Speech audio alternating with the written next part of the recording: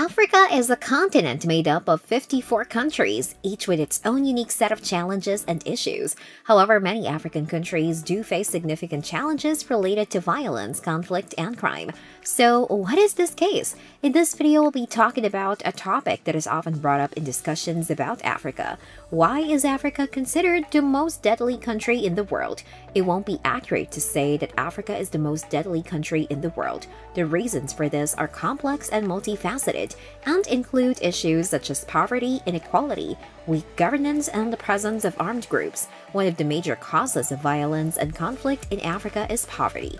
Many African countries have high levels of poverty, which can lead to social unrest and criminal activity. In addition, poverty can also be a driving force behind the recruitment of young people into armed groups and criminal organizations. Another major factor contributing to violence and conflict in Africa is weak governance. Many African countries have weak institutions and lack effective systems for maintaining law and order. This can lead to a lack of accountability for crimes and human rights abuses, and can also create opportunities for armed groups and criminal organizations to operate with impunity. In addition, many African countries are also affected by the presence of armed groups and criminal organizations. These groups can be involved in a wide range of activities including drug trafficking, extortion, and the illegal trade in natural resources. Their activities can fuel violence and conflict and can also create significant security challenges for governments and communities. Furthermore, Africa has also been affected by the presence of extremist groups, particularly in the Sahel region, the Horn of Africa, and the Lake Chad Basin. These groups have carried out attacks on civilians, military and humanitarian workers, and have spread fear and insecurity in the affected areas. It is also important to note that Africa has also been affected by civil wars, ethnic and political conflicts, which have displaced millions of people, created food insecurity, and resulted in the death of thousands of people. Another issue that is contributing to violence and conflict in Africa is the lack of economic opportunities. Many African countries have weak economies and high levels of unemployment, particularly among young people. This can lead to frustration and a sense of hopelessness, which can fuel criminal activity and recruitment into armed groups. Additionally, economic insecurity can also drive people to engage in illegal activities such as smuggling and poaching, which can also contribute to violence and conflict. Another important factor that contributes to violence and conflict in Africa is the lack of access to education and basic services. Many African countries have poor educational systems, which can limit the opportunities for young people to acquire the skills and knowledge they need to succeed in life.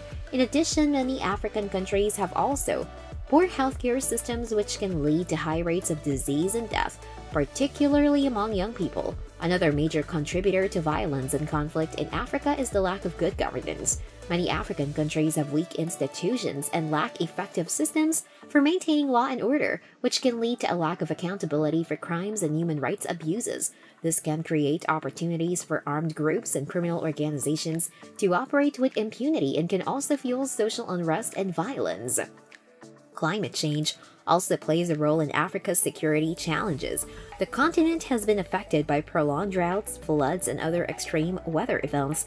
These events have led to food insecurity, displacement, and increased competition over scarce resources, which can fuel conflicts and exacerbate existing ones. Furthermore, Africa's population is expected to double by 2050, and with it, the demand for food, water, energy, and other natural resources will significantly increase. This can lead to increased competition over resources and potential for conflicts to arise. It is important to note that these issues are interconnected and must be addressed in a comprehensive and holistic manner. Efforts to address violence and conflict in Africa must focus not only on addressing the symptoms of these issues, but also on addressing the underlying causes. This will require a long-term and sustained commitment from the international community as well as African governments and civil society organizations. In conclusion, Africa is a continent facing many challenges related to violence, conflict, and crime.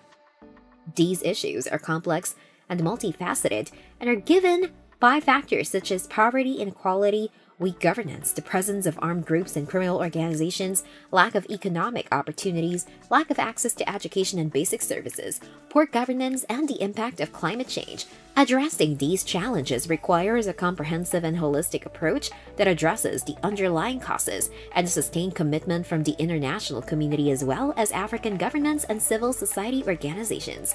And with that being said, it's time to end our video. Subscribe to the channel for more amazing videos like this.